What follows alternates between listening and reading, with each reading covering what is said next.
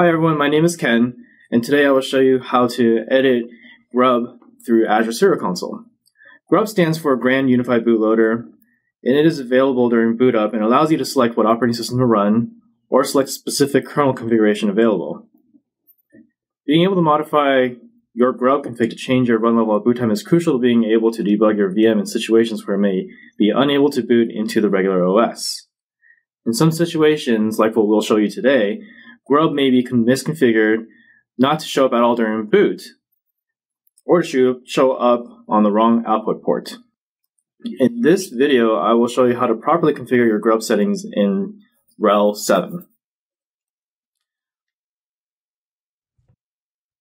In this case right now, I will show you that if I reboot from my current session in Azure Serial Console, my GRUB timeout setting is set to 0, so it will skip the GRUB menu and immediately boot into RHEL. So I'll reboot. And here you see that GRUB did not come up.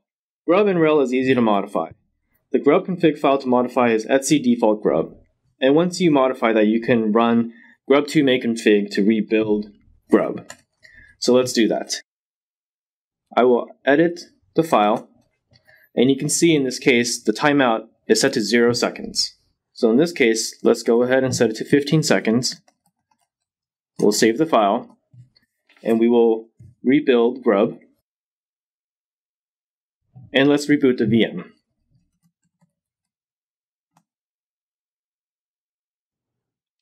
You can see that GRUB came up. I can interrupt the countdown and make it display permanently. In this situation, because my operating system has not booted, I won't be able to SSH yet, but no need to panic as we just need to boot the operating system. In this case, I can also edit the GRUB configuration by pressing E on the keyboard. Here I can change my run level by appending the level to the Linux boot line.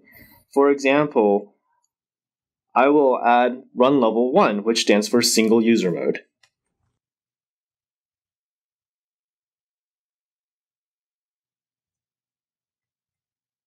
Once I've added this line, I will press Ctrl X to continue boot.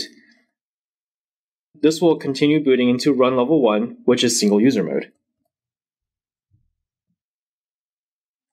Now that I am in single user mode, I will log in. I can also confirm that I am run level 1 by typing run level. And here we see 1, and this means that I'm in run level 1.